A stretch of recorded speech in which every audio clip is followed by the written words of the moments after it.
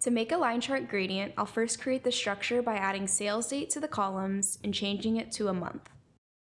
I want the line to represent the profit margin, so I'm going to add profit margin field to the rows. And now we have a basic line chart where I can use the colors and the marks to change it to one color.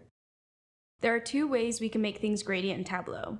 The first is to use a discrete field like the sales date, which I'll pull into the marks. Then I need to right-click and change it to the same level of detail we have within our x-axis, which is months. And I'll change it to a color. This is a discrete gradient, so I would have to pick 12 different colors.